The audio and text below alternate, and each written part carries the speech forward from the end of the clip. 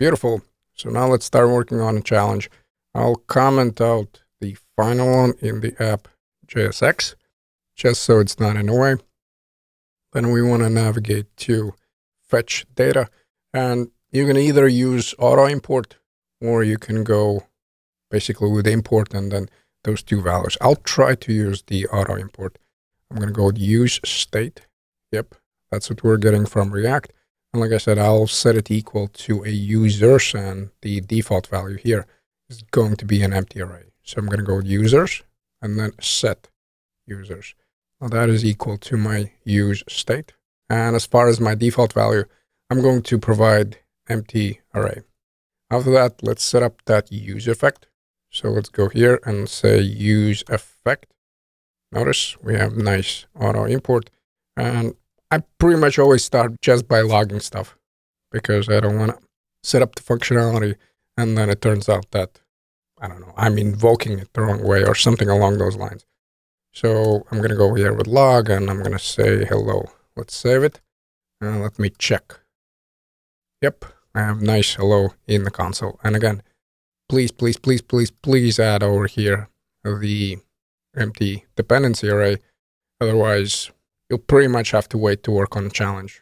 You'll right away exceed the rate limit, and you'll have to wait, I believe, like 15 minutes or something along those lines.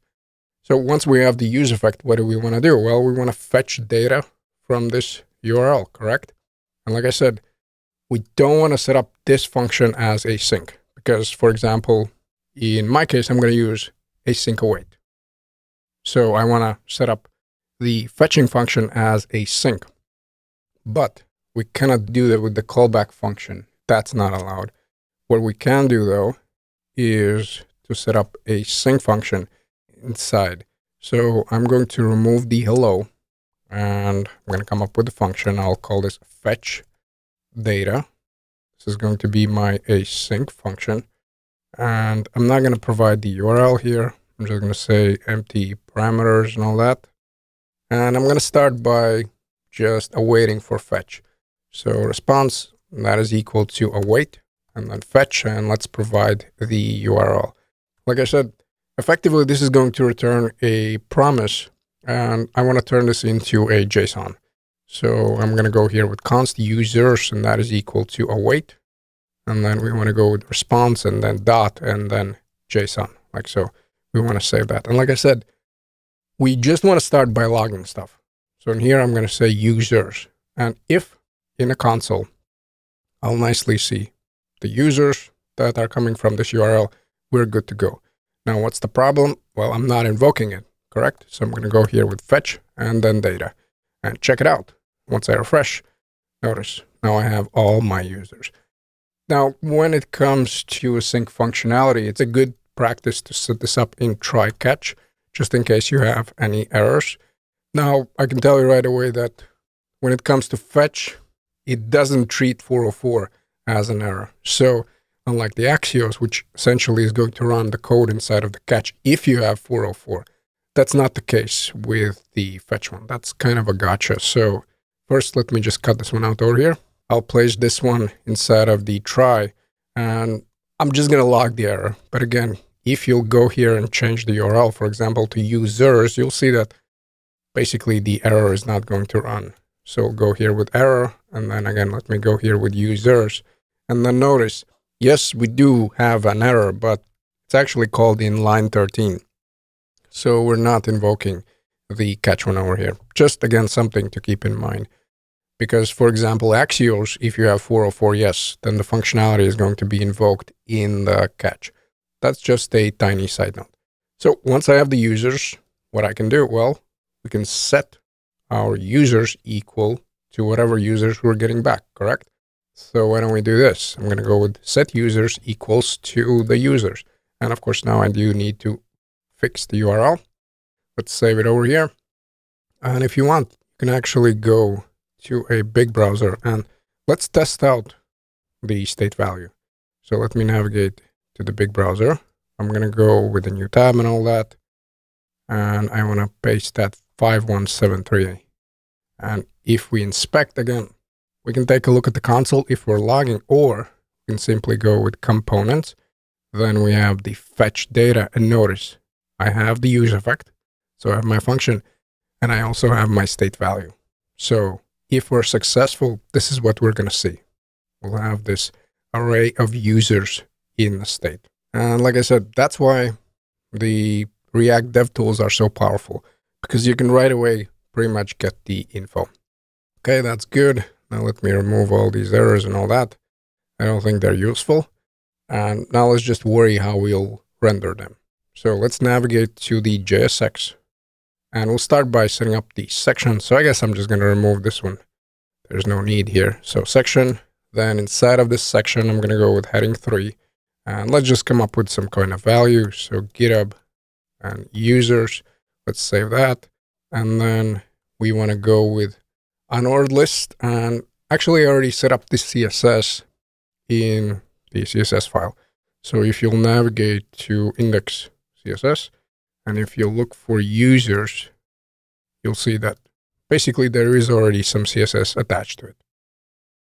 And essentially this is what you can use if you want. Again, the CSS part is really irrelevant. The main point of this challenge was to set up the logic. So let's go here with unordered list. Let's right away add a class of users. And then inside of that unordered list, I want to iterate over. So I'm going to go here with users. Then I'm going to go with map. So we're mapping over, and I'll reference each and every item as a user. Now, for now, let's just return the list item with some kind of value. And why I'm doing that, because I want to log and show you what is inside of the user. So let's go here with return list item, and I'm just going to say item. Again, there's going to be a warning. Don't worry about it. And yes, I already have a little bit of CSS over there. But if we log, we should see what properties we have inside of that user. So let me scroll up. I mean, all of them are going to be the same, but I'm going to start with the first one and check it out. So we have the avatar URL. Effectively, this is where we can get the picture. We also have the login. That is going to be the user account. And we have HTML URL, which leads back to the profile. And also we have a ID. Why do we need ID? Well, because we have the key, correct? So what we can do, we can pull out those properties. So I can say here const, and then ID, then login, then avatar and underscore URL, HTML underscore URL, and all of that is equal to my user. And then as far as the return, well, now let's provide the key. That's the first thing. So in here we'll go with ID. And then as far as the item, I want to place the image and I want to set up the div. Again, if you don't want to use my CSS, I just suggest adding the inline for the image. Otherwise, they're going to be pretty big as far as I remember. So image, now for the source, we want to go here with avatar URL. Alternative, I'm just going to provide the login. That's kind of a shortcut in here.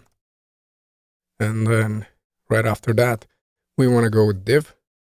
And then inside of the div, we're going to go with heading 5. And we'll display the name. So let's go here with login. And then lastly, let's set up that link that navigates back. And if you're interested in the CSS again, please just reference the index CSS. You'll see essentially the styles that I added. They're not that many.